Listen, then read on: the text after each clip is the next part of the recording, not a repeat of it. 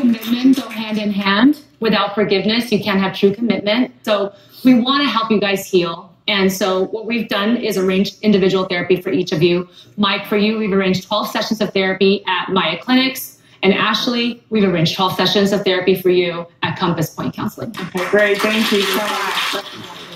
And can I just say this about relationships?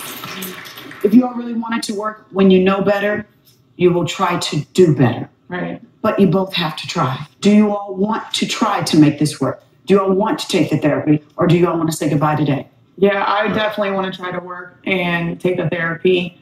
I think it would help me tremendously in our relationship. Same. Yeah, I want to too, yeah. All right, well, we're going to wish you both well. Take those therapy and learn to communicate. All right? So, but you both have to take responsibility for why the relationship isn't working for it to improve. All right, we wish you well. All right. If you have a loved one who is struggling and you want them to face the truth, visit our website at facethetruth.tv.com. Here's what's coming up in our next half hour.